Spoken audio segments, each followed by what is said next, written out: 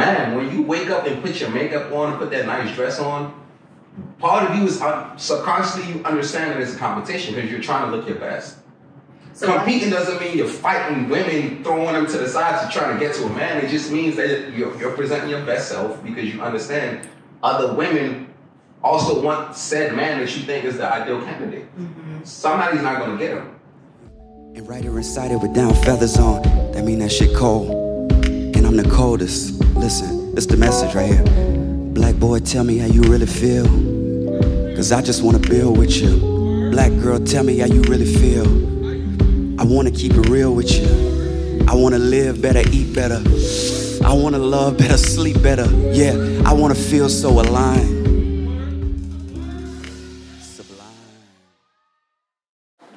Here's the first question.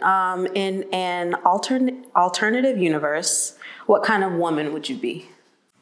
That's a good one. An alternative universe, what kind of woman would I be? Oh, man. I've never thought about that. I've never thought about what kind of woman I would be. Hopefully pretty, because I definitely want to use my pretty privilege.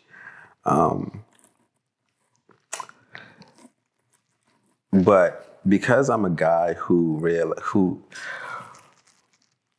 complains a lot about women who are only pretty, meaning they have nothing else. Hopefully I'm one who has substance as well, because they come few and far between. And so yeah, is that enough? Is that enough of what kind of woman I would be? Definitely fierce too. I think definitely into fashion and all of that good stuff. Yeah. Okay, so I guess we can go deeper into the pretty privilege thing. Do you think that pretty privilege is serving women in 2022 in a positive way? And then how do you think it's affecting women in a negative way? I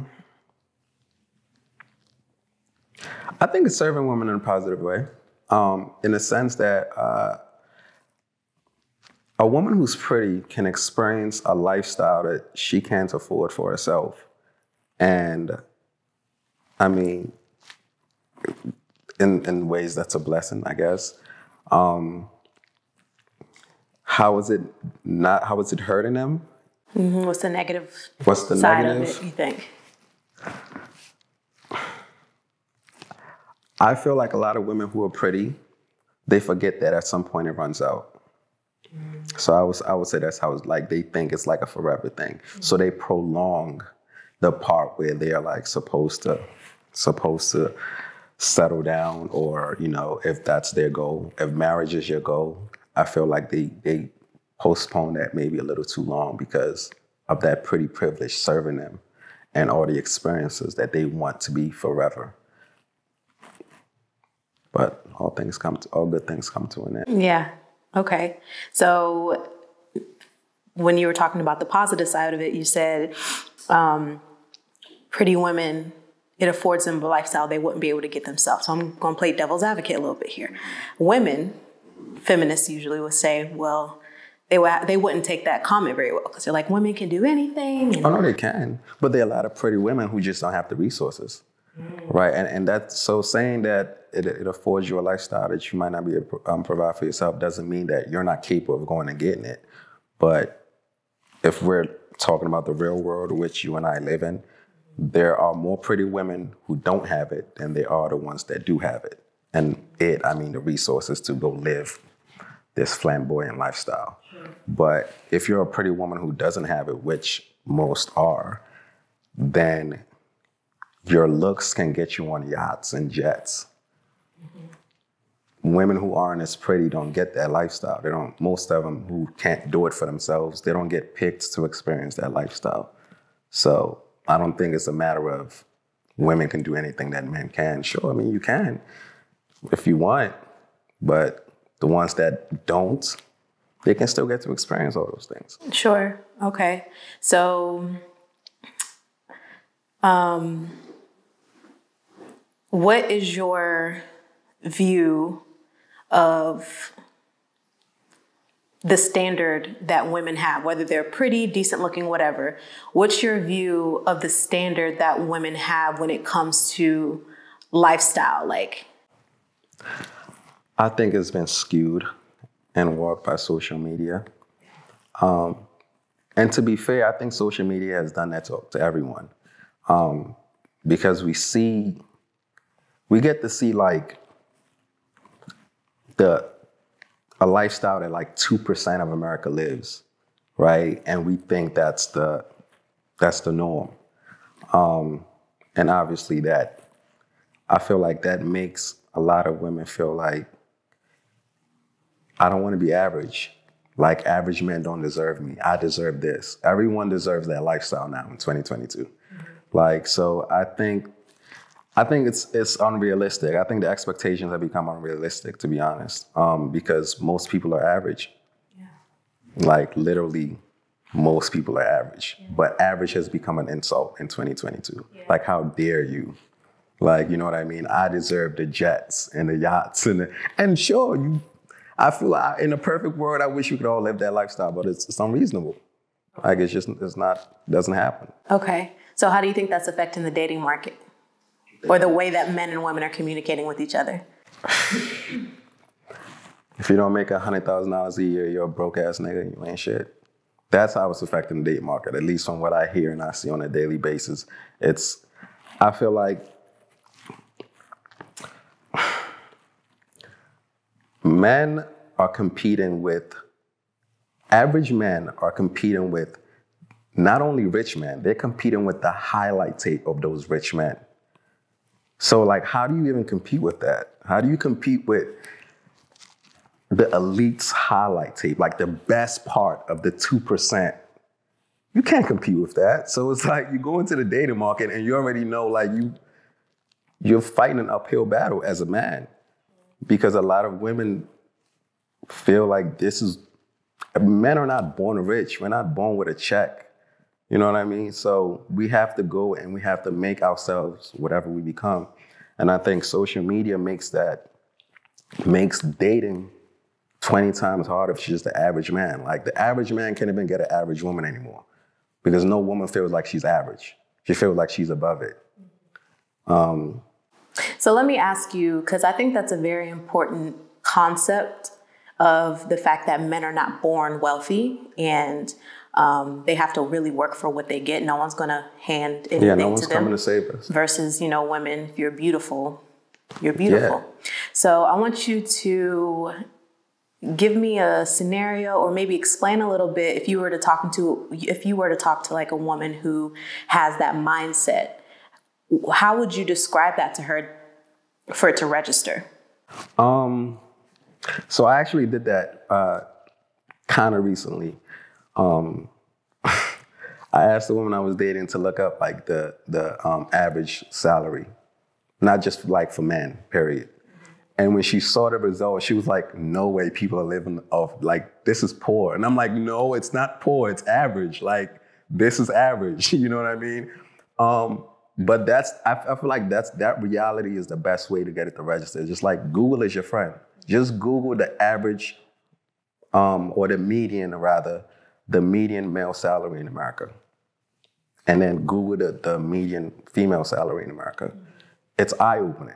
Mm-hmm. Like you would never, like the way Instagram operates, you'd be like, so all these people aren't rich? Like, no, we're not. Like, we're not all rich.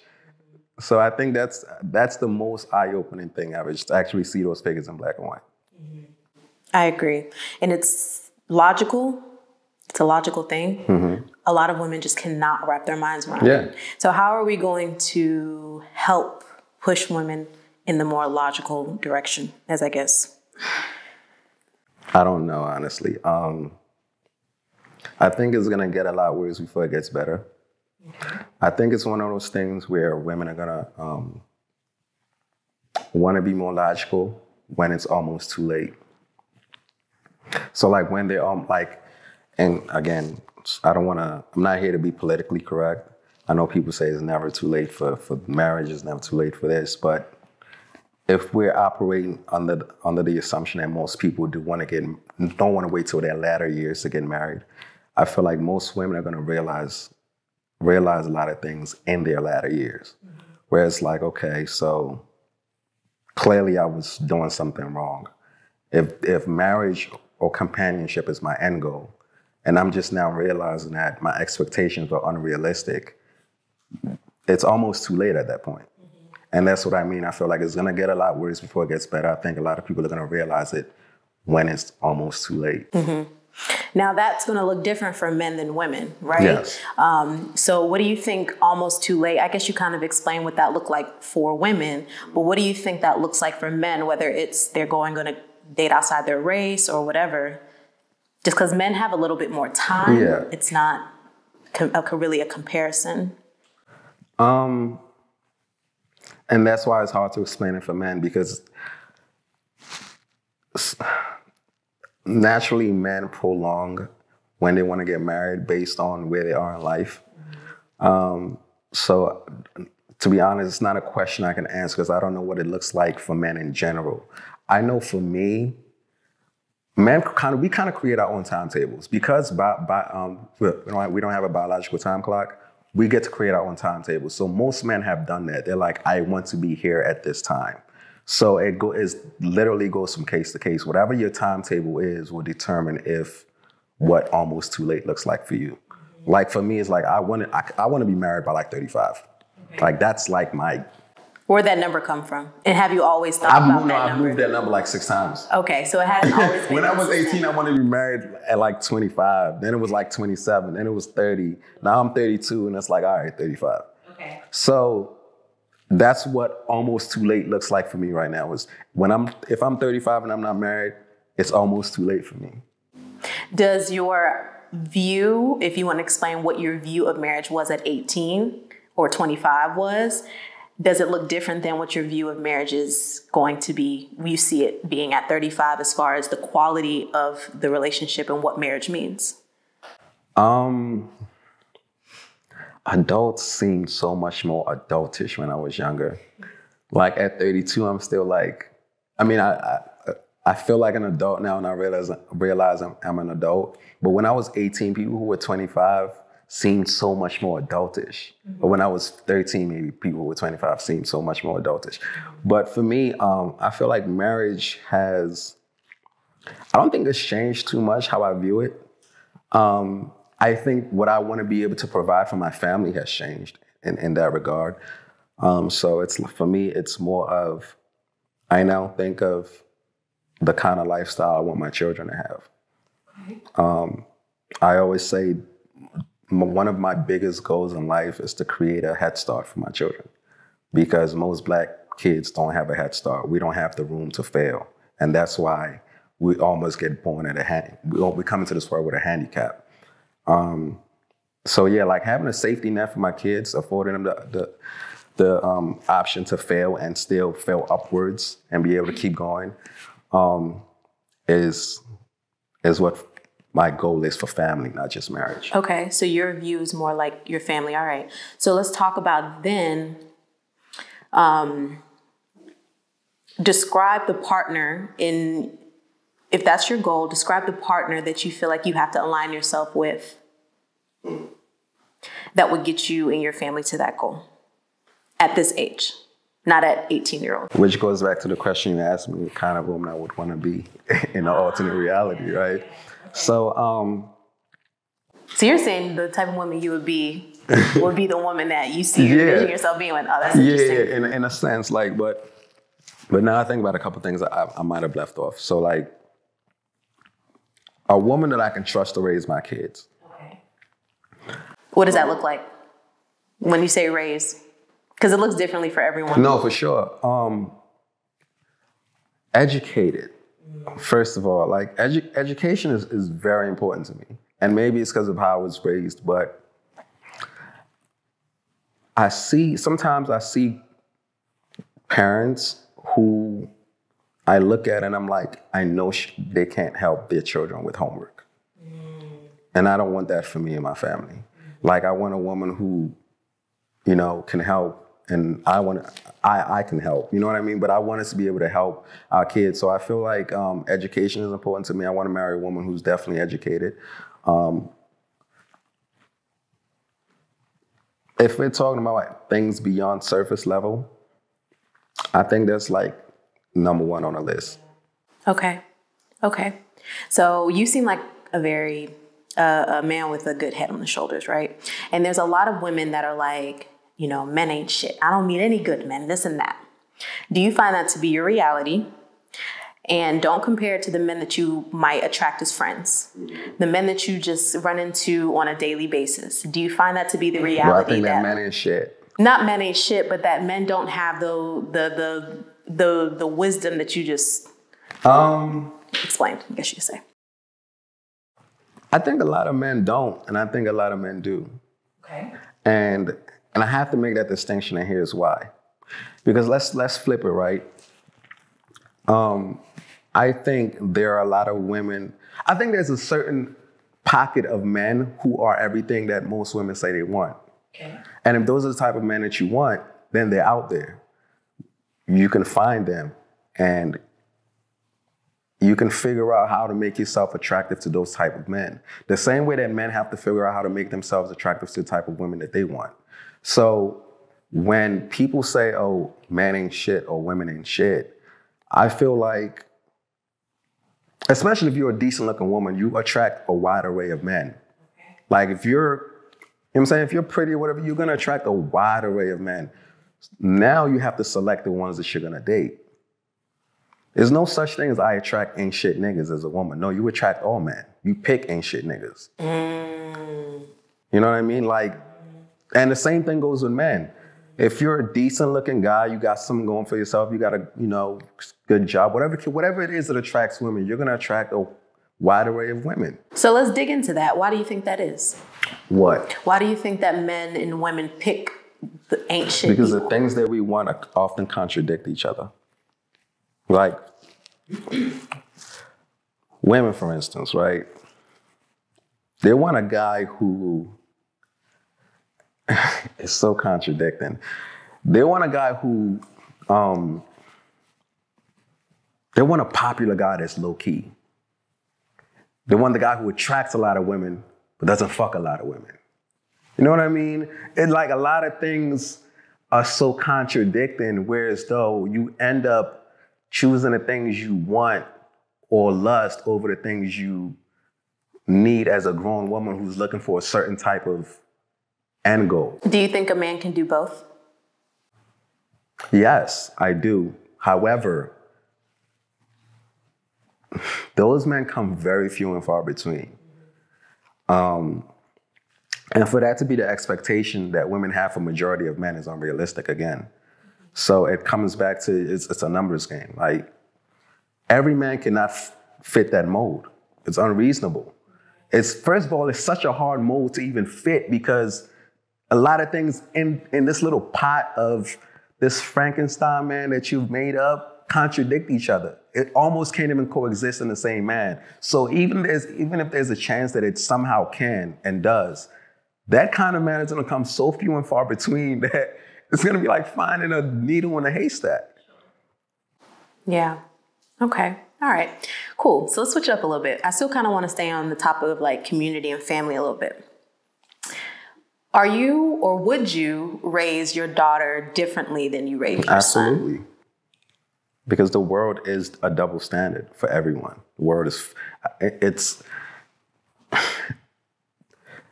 one of the most dangerous things that we could do just as people is not accept that there are double standards in society.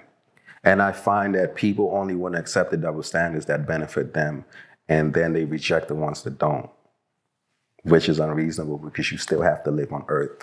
You still have to live, if you live in America, in this country, which has double standards. So absolutely, I would raise I would instill different values in my son than I would in my daughter, as most people will. What would you, like, go into the values and the differences, if you can? Well, gender roles in itself are double standards. Okay. We say boys should, well, let's start, we say men should protect and provide. Women are not expected to do that. That's a double standard. No, women don't have a problem with that double standard. Would you say that it's a double standard, or is it something that is catered to the natural ability of what a man is designed to do? Some double standards come from natural abilities, some don't. But it doesn't change the fact that it's still under the umbrella of a double standard because one is expected from one sex and the other isn't. So yeah, like as far as the differences in how I would raise my daughter versus my son, I would raise my son to be a husband, like to be somebody that a woman would be proud of, that if he gets to that point of it in his life. I think it's important that men see men growing up. And as far as my daughter, it will be the reverse. I won't be raising my daughter to be a husband. You understand what I'm saying? I'll be raising her to be a woman and a wife if that's her end goal at some point. Yeah. So there's always a double standard in how you're going to raise different genders, whether we want to admit it or not. Yeah. Okay. So a lot of, okay. Hold up. Let me craft this question. So with single motherhood being so high, there are a lot of single women raising both young men and young women, right? I think I know the answer to this question, but do you think that that has had an effect on where we are now because we're still young? So do you see that in the people that you know with single mothers, and I'm sure we all know them? Do you think that has had an effect? And let's start there. Do you think that single motherhood has had an effect in how? By all of the numbers, they show that it has had an effect. I mean, it's been researched that children who grew up in a two-parent household just perform better, whether it be school or staying out of trouble, than kids who grow up in a single-parent household. Whether that is single mother or father, whatever you want to call it, it's just based on single-parent household. So absolutely that has an effect. And most single-parent households are mother and children. So yes, that absolutely has an effect. And I know I don't want that for me or my kids.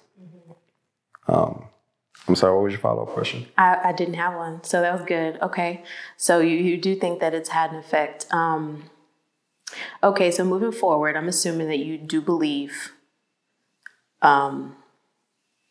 two-parent households are going to be important in order to make a change. Absolutely. Do you think that I think family structure is absolutely important family structure for us to change the trajectory of just where we are.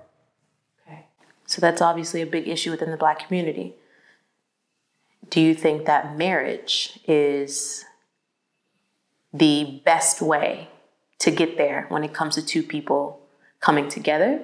Or do you think that two people don't necessarily need to be married in order to create that? No one has to do anything on this earth, right? The pushback that this generation is so weird. The pushback that I often hear, particularly with single parents, is, well, marriage doesn't guarantee anything. That's the number one pushback you get, right? Nothing guarantees anything, though. So why do we have to be so extreme? Like, nothing is 100% guaranteed. But it's a commitment. It's like, at least you know this person is saying, I'm going to try to do this thing with you. You know what I mean? So when we talk about marriage and you know, maybe let's make it even more specific. When you talk about, say, marrying before you have kids, it's not to say that you can't get a divorce at some point or it's absolutely going to work.